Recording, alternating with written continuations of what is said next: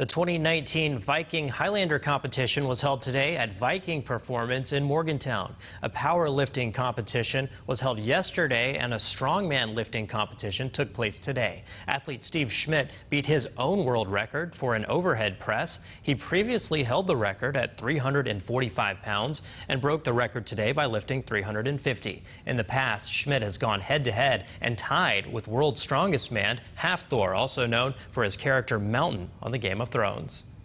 I just think it's really cool that I'd had the opportunity to break a world record in West Virginia for strength sports. There's been a pretty big history of strength sports in West Virginia. A lot of people don't realize that. People from all over the country traveled to Morgantown to take part in this competition.